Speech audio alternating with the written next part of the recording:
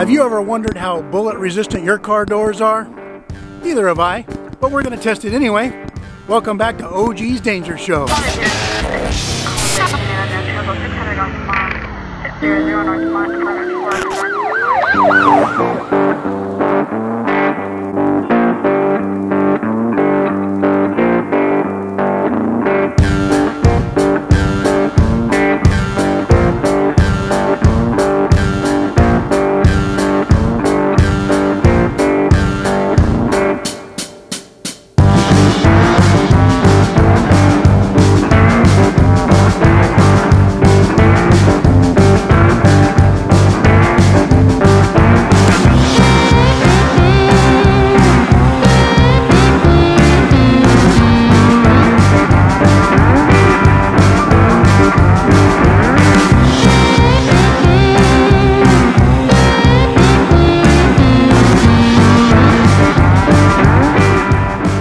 Welcome back, original gangsters.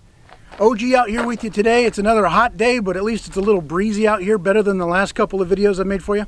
Just when you thought you were safe and that I was probably done and I died in a fiery crash, I'm back bringing you another video. Things have been crazy at work, as you can imagine, so it's taken me a while to get out here with the camera and get something filmed.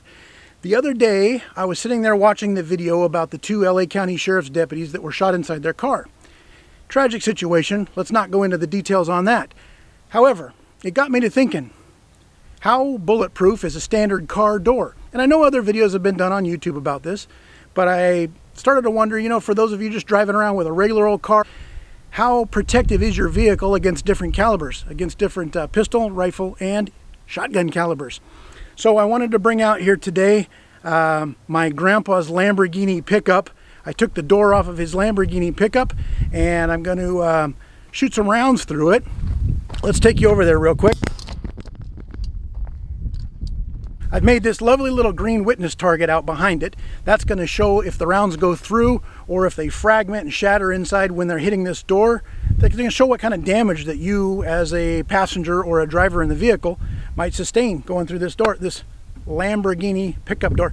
I didn't even know Lamborghini made pickups. But evidently they made an S10 and it's a heavy little door, so good on those Italians. So I have a couple of different cameras out here to show you today, different angles. As we're shooting, I'm going to have a camera on me, and then I hope to have a camera back here in between our driver and the vehicle. I didn't put him right behind the door because we don't sit right behind the door, we actually sit a little distance away. He's mounted on a piece of plywood, so we're going to see. I can show you here. I took off the panel on this door so you can actually see the rounds going through. This has been done before. This is nothing new, folks. But a lot of YouTube videos, when they shoot bullets through a door, they leave all the plastic panel on there. And then the window glass is also down, rolled down in there. We're going to simulate that the window glass is up and therefore out of our way. And I want to show you kind of what the rounds are doing as they pass through and what they would do to the inside of the metal. We don't really care what they do to the plastic interior of the vehicle after they pass through, but I want to show you kind of the little exit hole here, and then of course what it'll do to our lovely Uber driver. So I'm setting him up about 18 inches, 24 inches away from the door, which would simulate where your body would be in a vehicle. Okay, if you're sitting there as a passenger or as a driver, you're not going to be snugged right up against that door. So I want to show you kind of what those rounds will do. He's not happy about this job, but too damn bad. You want a job in this economy? You do the work. Okay, so we have a number of calibers out here to show you today. I happen to be carrying a 9mm pistol with me today. I'm going to try, with all the calibers I have at least, I'm going to try and show you a ball round, basic standard old target ammunition that you find at every range in Walmart, compared with a hollow point round. We're going to shoot all the way from that 9mm Glock 19. We've got a 40 caliber Glock 22, a 10mm Glock 20, a 45 caliber Smith & Wesson M&P 45, and then we're going to move up to some rifle rounds. Check this out. With me here on the truck today, we're going to start with the 22 fired out of a Ruger 1022. We've got a hollow point round and then a soft lead round. We're going to move up to the 5.56 round with the old Bob Ross rifle that you saw in a previous video. We've got an SKS that's going to shoot our 7.62 x 39 soft tip round and ball ammunition. We've got a 308 This is a Smith & Wesson M&P 10, shooting a 308 out of a 18-inch barrel. And of course, because it's the last rifle, the most recently acquired rifle in the OG Armory, I brought out a Ruger American in 6.5 Creedmoor. Oh yeah, we can't forget the old Remington 870. This is a Scattergun Technologies Remington 870 12 gauge. We're going to shoot some double-aught buck out of here, Federal Flight Control. And then I've also got a standard old Winchester Super X, I think it's called, a 1-ounce slug. Standard old lead rifled slug. So of course I show up today and forget the magazine for the Ruger 1022. We've got some, I think this is Remington 22 Thunderbolt. This is some old stuff. This one happens to be lead tipped round. Fortunately, I've got dainty fingers and I'm going to feed them down into the chamber all by its little self with no magazine needed. Let's go. 22 Thunderbolt. Let's start stacking the rounds. Top left. Woo! That made a bigger hole than I thought. This might be a short test if 22 made it through there just fine. But did it go through and injure our guy on the other side? Right here you can see the 22 exit hole. I'll be damned. 22 made it through. You can see where the 22, at least some shards, hit our driver, hit our unfortunate Uber driver, the UUD. And let's go around and take a look at the back. 22 round. 22 round made it through. Car door, 2 layers of metal. Made it all the way through this piece of, I don't know, 1/2-inch plywood and out the back. This might be a very short test, folks. All right, so we have a Remington, just some kind of a copper-coated hollow point. Hollow points don't really do a lot in 22s, folks, if you're ever out shooting with hollow points. They don't exactly expand like a regular round does. Let's give it a try, though, in this car door.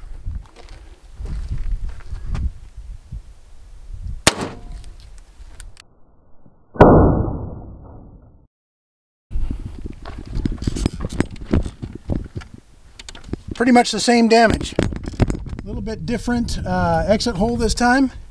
Doesn't look like it made it through. Huh, that's interesting. It punched out the middle there, but it did not make it all the way through. And of course it did not pass out the back of the plywood. Sounds like we need to move it up to some 9mm. All right, let's try some 9mm out of a Glock 19. Standard old Gen 5 Glock 19. Looks like today we have some Federal HST. Let's see how a 9mm hollow point does through there. And then of course we'll go with the ball ammunition. All right, 9mm.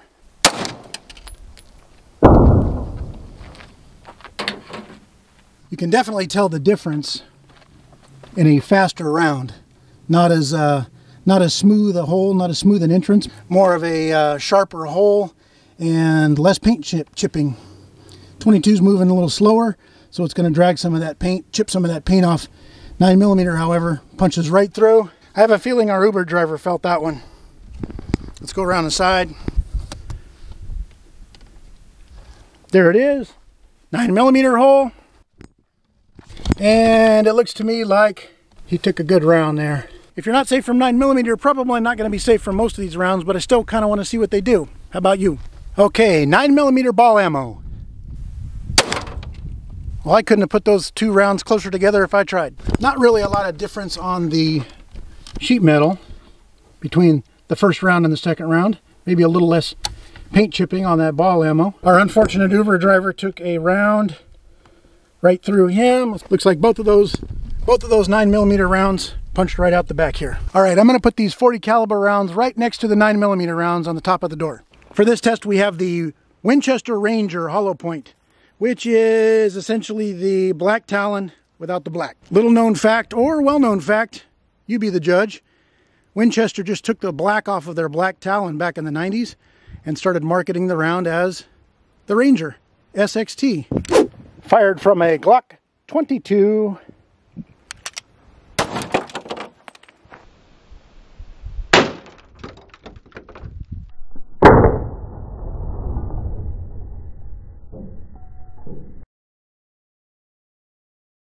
So this is why my agency happens to like 40 caliber for barrier penetration. We work in and around vehicles all the time.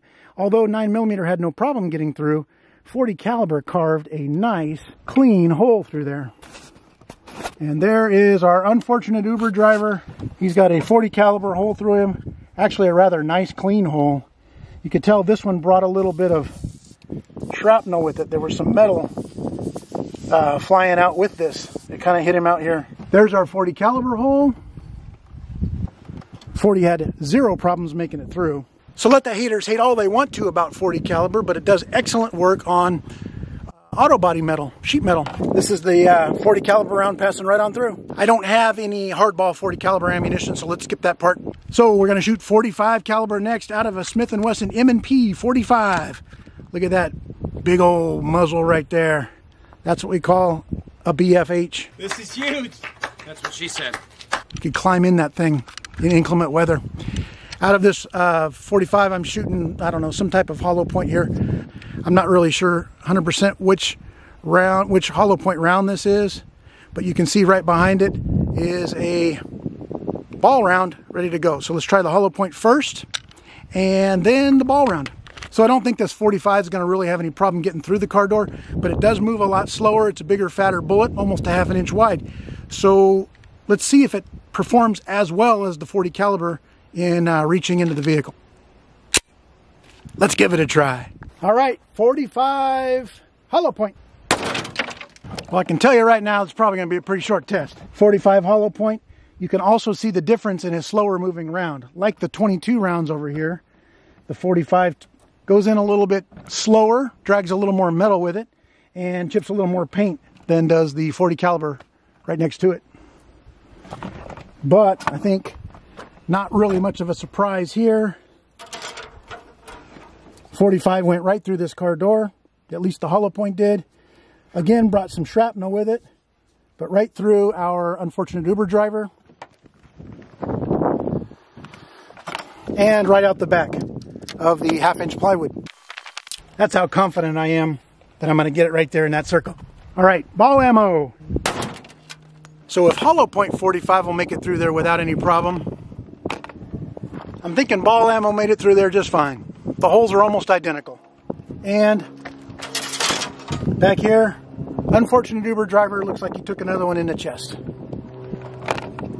Poor guy. And of course, here is our 45 ball round. Didn't tear as much material flying out as these hollow point rounds have. It zipped right on out like a little laser beam and didn't drag a lot of wood with it. That's kind of expected.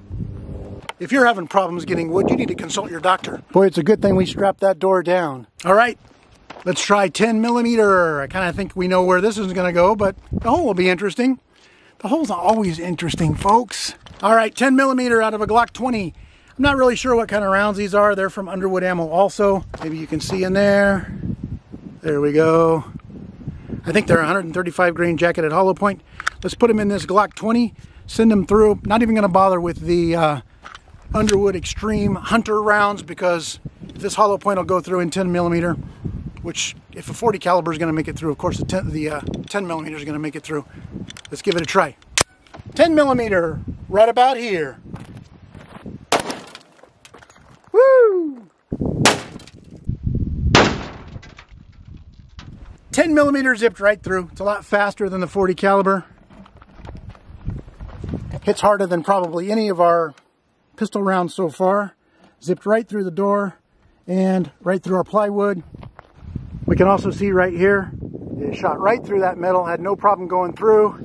And again, being a hollow point, it took a big chunk of plywood with it on its way out.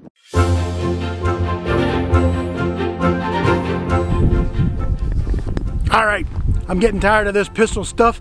Let's try some rifles. The Fight Light SCR. If you don't know about this rifle and it's somehow weird to you, it amazes me how many people are putting in the comments, that's an interesting rifle. I've never seen one like that before. Where does the bolt go? Listen, I've got a video on that. Go right down here in the channel and look up the video that I did all about the Fight Light. It'll show you exactly where the bolt goes. Since we're on the topic, viewer Alan contacted me in the comment section a couple days ago and said, hey, be watching your P.O. box. There is a P.O. box in the description section down below, folks. I got a package in the mail on the 14th of September, and Inside was a flat wire spring for an AR-15. This is the buffer spring on an AR. I guess Alan was watching my video about choose only one rifle and he saw my AR-15 in there. I don't know if he heard the spring twanging in there or what happened, but viewer Alan was cool enough to send not an inexpensive flat wire spring. I can't remember the name of the company. I have the packaging on my counter at home because I intend to send viewer Alan a cool little gift and a heartfelt thank you. So you guys don't have to send gifts to the OG. I'm well taken care of, but this is pretty badass. All right, the Fight Light SCR shoots the old standard 5.56 round or 223 round, pretty much the same damn thing. These rounds happen to be, the first one is a lead soft tip. This was my duty ammo at one time. The one following right behind it is a ball round. It's some kind of a Winchester nickel-plated ball round, but it is not in any way a soft tip. I think we know what's going to happen with the old 5.56 round on our Uber driver, but I think it'll be fun to see. Let's give it a try. Or I'm going to start the 5.56 rounds on the left, like a typewriter. Kids, a typewriter is like a computer, but for some reason you put a ribbon in it. But I'm going to put the 5.56 rounds right here, and we'll work our way across. Soft tip, 223 round. Woo! Looks like that door didn't stand a chance. Round is zipped right through. That's the soft point. So reaching into the car, you can see right there, our 223 round zipped right through. Looks like it brought a little shard along with it. Shard, folks. Shard with a D. Somewhere back here, looks like right about there, is our 223 round zipping right through the plywood. Let's try the hardball round. Pretty sure we know how that one's gonna go. There you go. You can see the round right there. Let's take a look at our guy on the back. First 5.56 round actually left a little bit of powder around it. That's kind of cool. I guess I was too close. And it looks like our second round, check this out. Our second round actually keyholed through here. It's called a keyhole when the round strikes something and starts to tumble. Now in a 5.56 round or a 223 round, the round works best when it's tumbling. It obviously is designed to tumble through meat targets. That's what does its damage. This thing hit the car door and started to tumble. That's the exact profile of the round going through sideways. So that's kind of cool. And of course, along with it, it brought a lot of shards of other garbage. I think it's time to step this game up a little bit.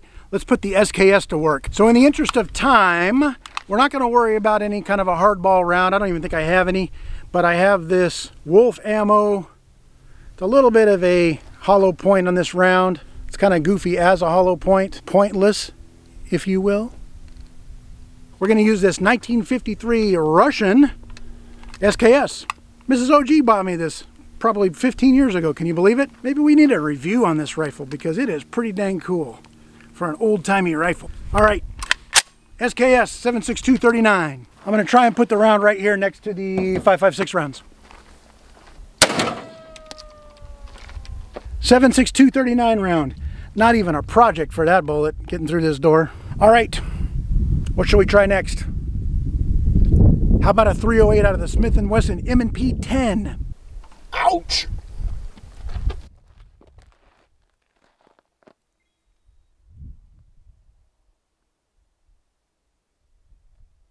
Now, because I have exactly 2 rounds in this rifle, we're going to fire them both. First one is a ball ammunition, some, I don't know, Z-Max or some, sold at Walmart quite a few years ago. Let's give that a try. And then I've got some soft tip ammo to follow it up with.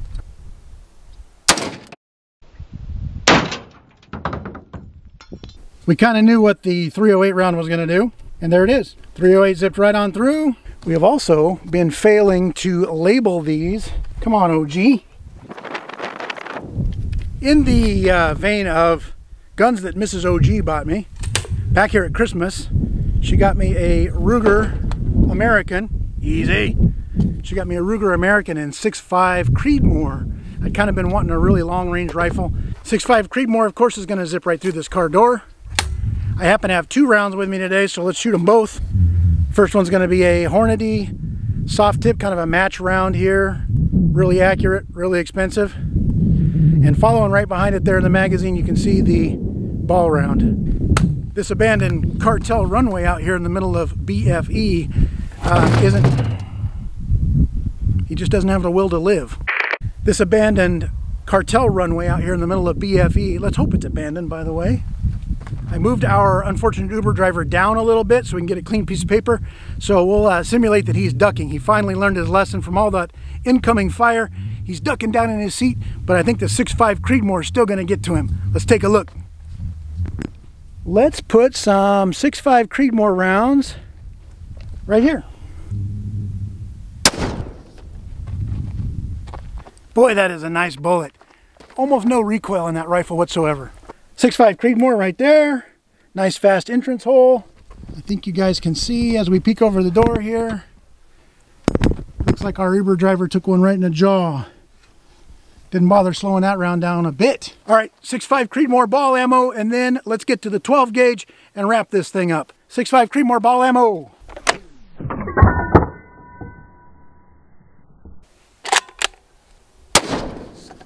.6.5 Creedmoor round number 2. Looking over the top, we missed our bad guy. However, round passed right through. This is the one I'm most excited about. The 12 gauge Remington 870. The reason I am most excited about this one is because this shotgun, or the Tauflader shotgun, are the long guns that ride around most in the OG truck. I like this shotgun for truck duty because not only does it have up close, just devastating power, but I can throw a slug in here and get out there 50, 100 yards pretty dang easily on a human-sized target. So I'm not too worried about being able to do some work with a 12 gauge, but I'd like to know what it does through a car door. Our Uber driver's running away. Let's get him quick. First up, we're going to run a round of Federal Flight Control 9 pellet double-aught buck. Doesn't have a lot of spread. Even if I was to go clear across this runway and shoot, we're still going to get a pretty much a fist-sized group. So let's put it against the car door and see how it penetrates. It's going to penetrate, but let's see what it does to our Uber driver. I'm going to step across the cartel runway for a second here so I can get this Federal Flight Control to spread a little bit.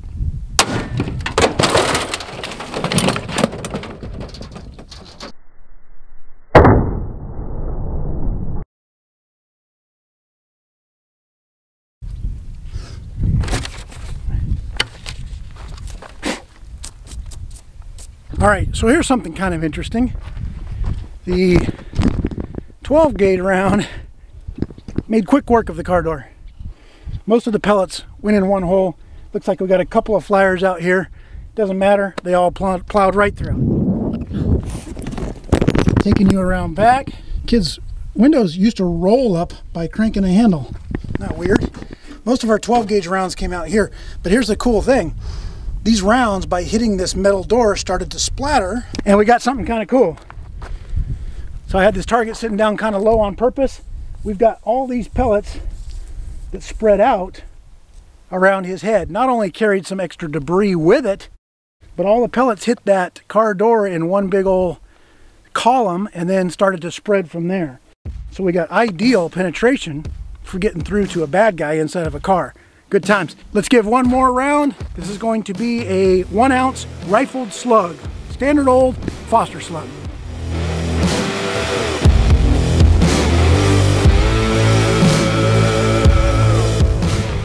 One ounce Foster slug.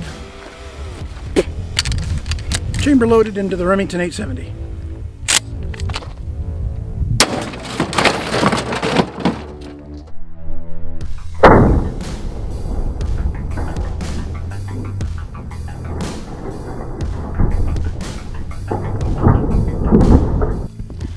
There is our 1 ounce Foster slug. That, folks, is a BFH. All right, quick battery change on the camera. And the Navy's flying over, of course. Double-aught buck. Come on, Navy. Double-aught buck, and of course our 1 ounce slug. Zipped right through. Ooh, OG finger wiggle. You're always complaining that you don't get an OG finger wiggle on the OG's Danger Show. Well, how about 2? Well, this is pretty cool. I couldn't even see the Uber driver on the other side of the door. I just put a slug in there blindly. Look where we got him. I think the OG finger wiggle is going to end up with some splinters on this one. But we got him right in the mouth. All right, so there it is. I happen to have a few more 40 caliber rounds stuffed into this Glock 22. I'm gonna go ahead and buzz this door up real quick on camera for you. I appreciate you guys watching again. If you have not already done so, please subscribe down below. Most of the viewers of these videos are not subscribers. I can't figure it out. I would appreciate you subscribing, giving it a thumbs up so that it appears on more YouTube feeds, and of course sending a link of this video to 10,000 of your closest friends. Folks, I appreciate you guys watching. You guys be safe out there, and until the next video, OG out!